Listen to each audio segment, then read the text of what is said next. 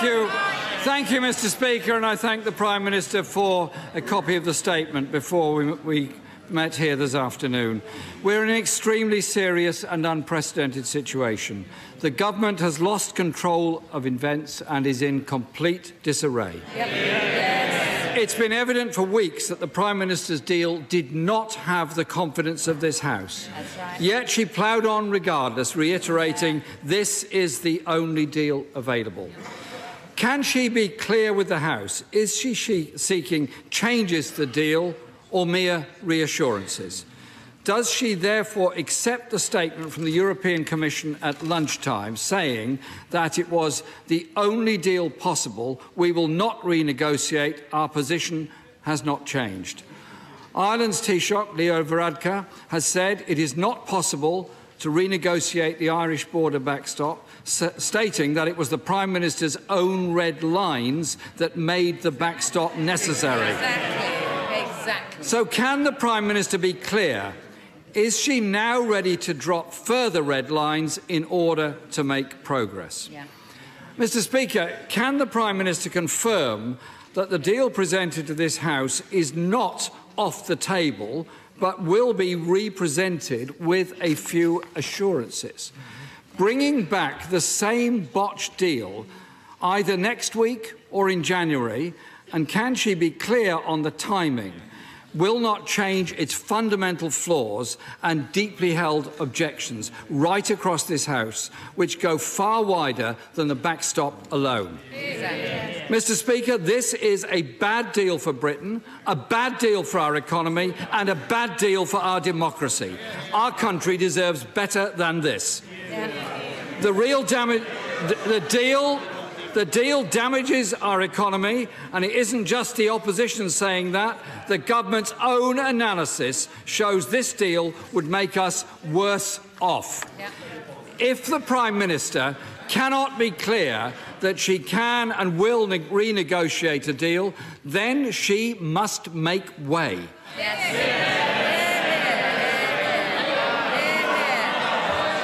And if she is...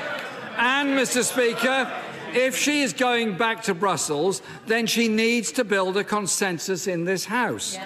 And since it appears business has changed for the next 2 days, then it seems not only possible but necessary that this House debates the negotiating mandate that the Prime Minister takes to Brussels. There is no point at all in this Prime Minister bringing back the same deal again, which clearly does not support is not supported by this House. Mr. Speaker, we've endured 2 years of shambolic negotiations, red lines which have been boldly announced, then cast aside.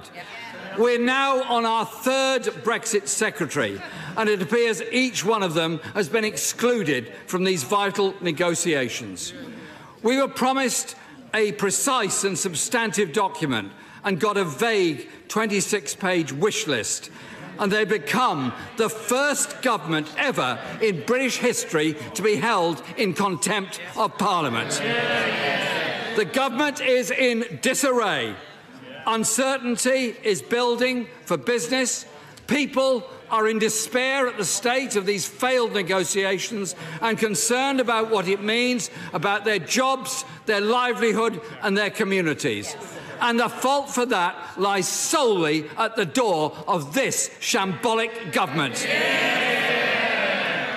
The Prime Minister is trying to buy herself one last chance to save this deal.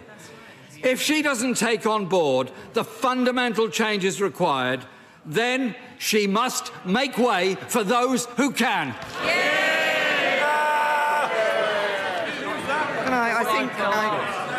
I hope I can respond fairly briefly to the Right Honourable Gentleman. The Right Honourable Gentleman appeared to argue, on one hand, that it wasn't possible to change the deal because the EU had said this was the only deal, and on the other hand, that the only thing he would accept was the deal being renegotiated.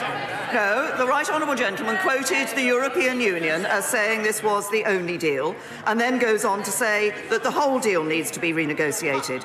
This is the fundamental question that members of this House have to ask themselves is whether they wish to deliver Brexit and honour the result of the referendum.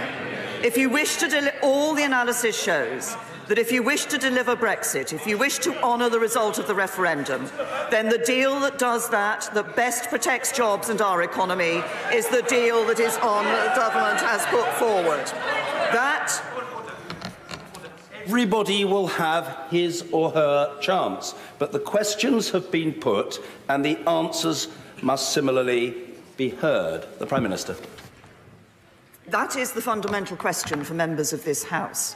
To deliver on and honour the result of the referendum, but to do it in a way that protects jobs and our economy, and that is what this deal does. The Right Honourable Gentleman talks about a number of issues. He wants to be in the customs union such that free movement would have to, and the single market and free movement would have to be accepted. He refuses to accept that any deal requires a backstop, because that's our commitment to the people of Northern Ireland. He claims he wants to negotiate trade deals, yet wants to be in the customs union, fully in the customs union, that will not enable us to negotiate those trade deals. And finally, he says about the uncertainty, for British business. I can tell the Right Honourable Gentleman that the biggest uncertainty for British business lies not in this deal, but on the front bench of the Labour Party.